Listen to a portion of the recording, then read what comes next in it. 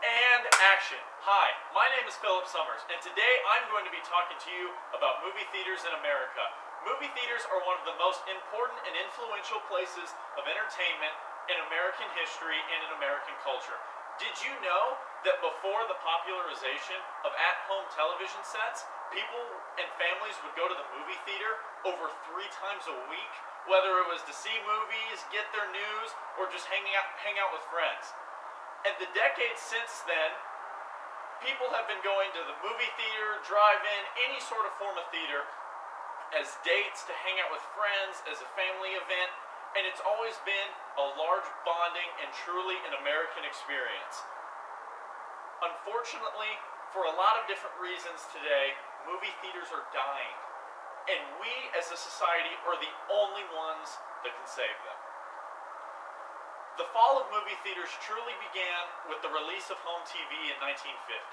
Even though movie theaters have still been wildly successful since then, the amount of times a week that people were going to the theater decreased from over 3 to less than 1, because people were able to watch the news and movies at home.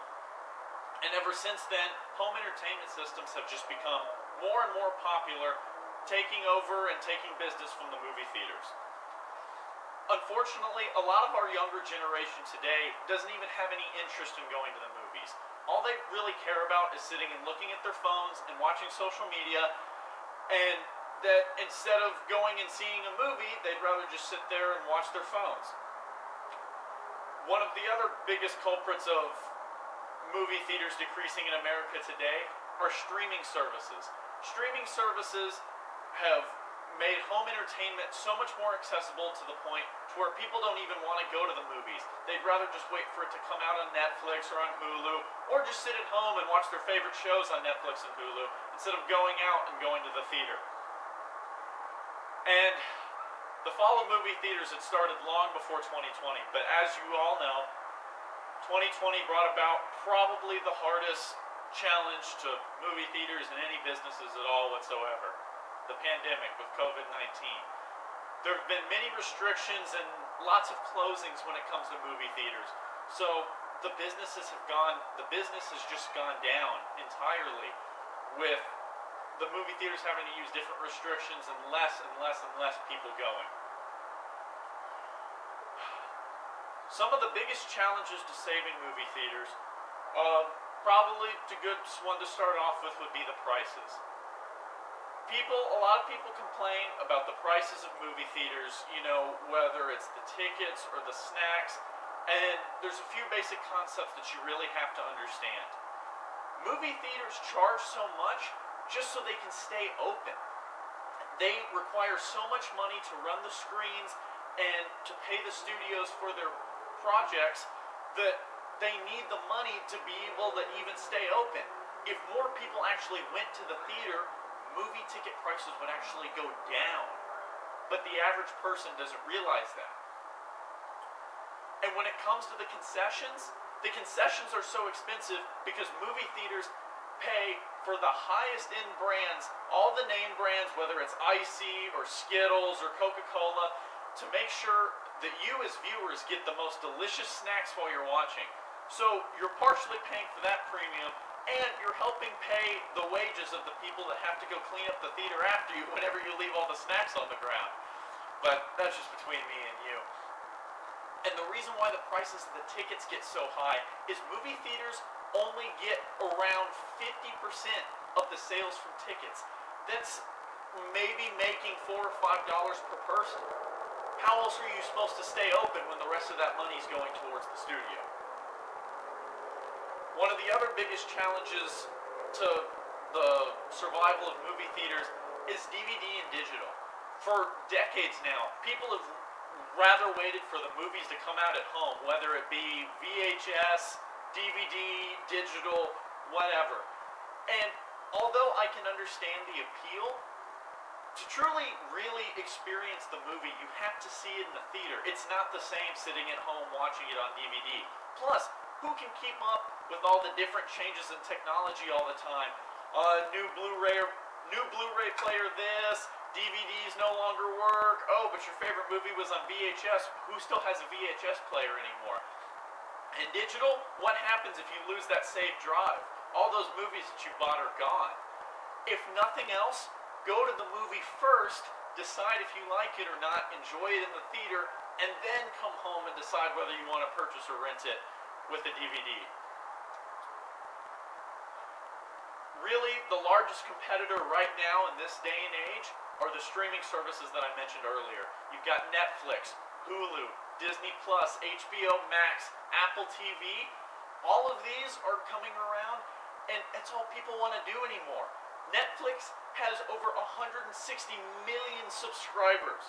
Do you know how many people, all of those people would be going to the theater if Netflix wasn't around?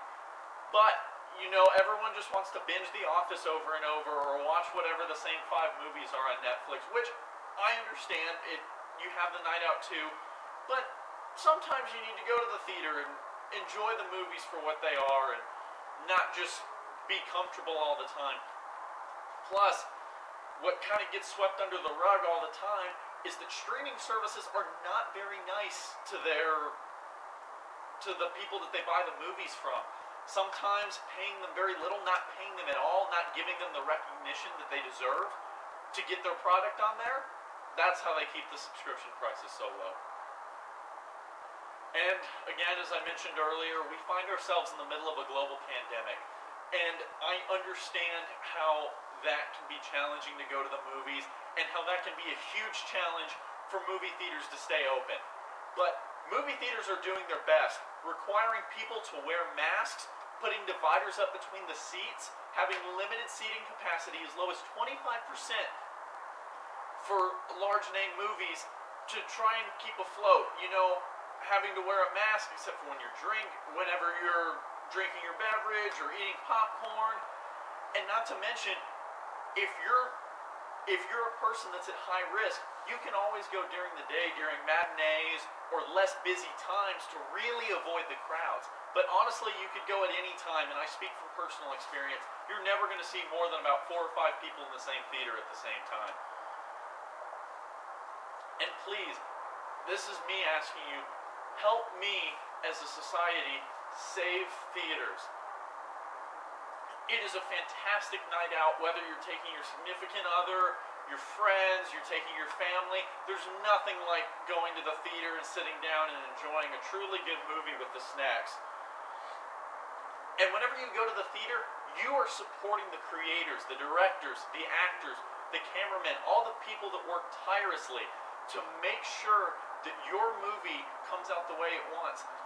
Their film and their work is truly being showcased in the theater, and that's really where they make the most money. DVDs and Netflix, they're barely earning anything from. They earn the majority of their profits from ticket sales and what you go to see in the movie. And finally, movie theaters and film are a huge, huge, iconic piece of American culture that needs to be preserved. Like so much of classic American culture is being just thrown away and left behind with the times, movie theaters should not be one of those.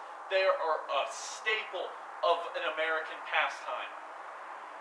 Me, as a movie director, my dream is to one day get one of my films into a theaters. Help me keep movie theaters alive long enough to see that happen by going to the movie when you can. Wear a mask, do whatever you have to do, but just go see a movie.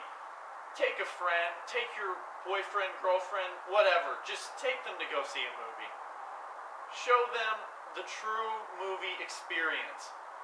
Like, there's nothing like the magic of sitting in the theater with your popcorn and your icy or your Coke or whatever snacks that you might have. The movie theater industry has lost $9 billion this year because of loss of ticket sales. And they are going to go under unless me, you, and everyone, every once in a while, go to see a movie in the theaters like the old times. Cut. Thank you very much for your time and have a great day.